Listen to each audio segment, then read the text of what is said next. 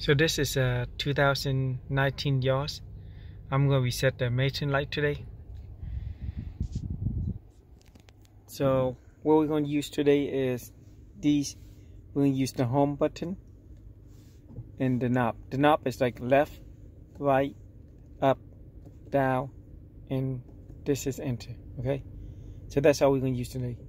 First we're going to do is push home, and it's going to come to here. Okay, then now you're going to go to the left into the application, push down for enter.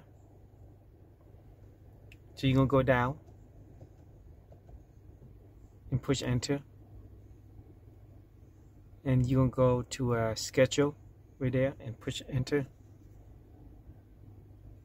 and you'll go down again into say reset and push enter, and they ask you, do you want to reset the schedule maintenance? Say yes. So you're going to go to the right, enter,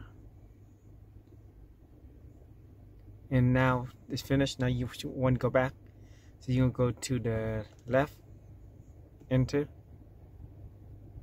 back again, enter. That's it.